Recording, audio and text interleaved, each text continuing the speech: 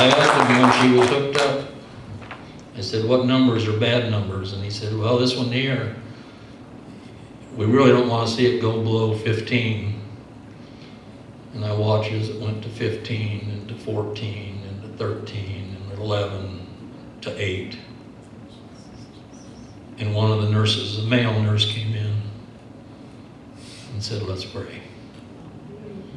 And we prayed. And I mean, 5 minutes later, the numbers just started going up and up and up. Spent a couple of nights in the CCU unit. Now she's where she's getting help. She's got some hope, but she's on her way back. So we know what we're talking about when we talk about suicide.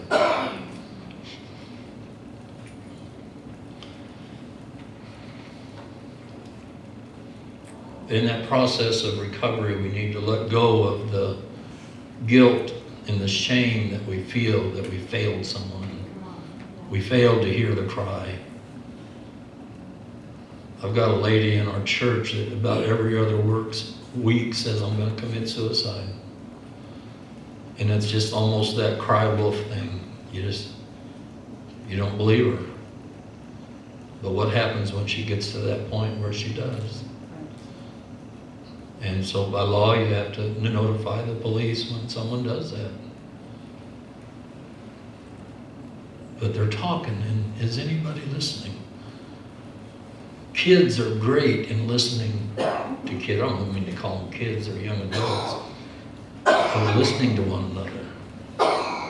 Because parents don't hear. We've got such a language gap. It's just like the goth scene, the punk scene.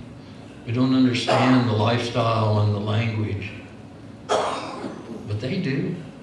I can't make out a lot of the things in their songs, but they pick them right up and sing along. I said, what was that? And I mean, they know the words. We got to let go of the guilt and shame.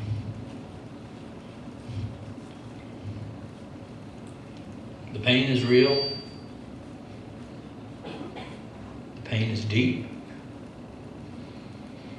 But not too deep for a loving Savior. Amen. To reach in and hold us, comfort us, and in His time to heal us. That's our hope.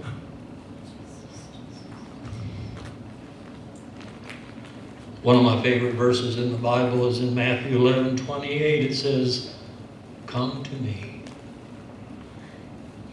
all you who labor and are heavy laden, and I will give you rest." There's 2 kids in here tonight that have thought about suicide lately.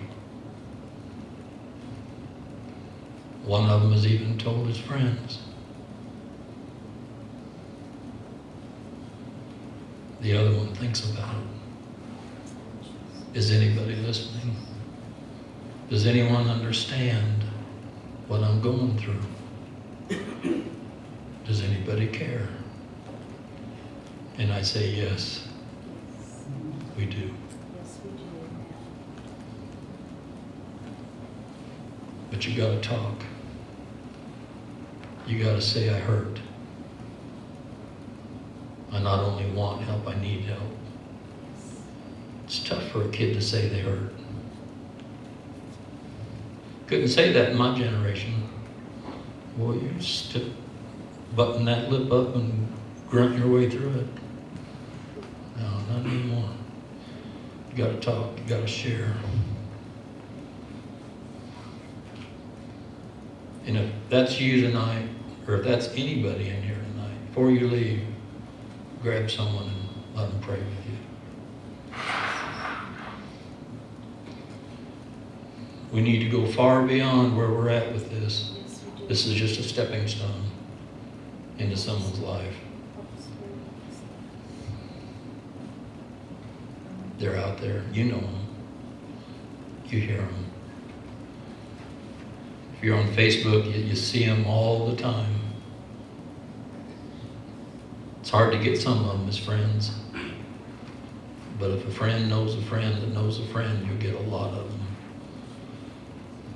I had over 5,000 friends, kicked out 1,000 of them. 10 days later, I was up to 5,000 again, kicked out another 800, and now I'm up to 5,000 again. It happens that quick when the word gets out. Someone cares. I don't say that to boast about friends on Facebook. No, the message is that there's someone out there listening. There's someone that cares and wants to help. That can be you. 60 people from Sydney, Australia. It's 15 hours time difference. They got connected. And hopefully they're getting help. If it only by one person, make a difference. And if that's all it takes, I say use me. If it takes two, Joanne, there's two of us. We got a house full of helpers. So y'all be blessed.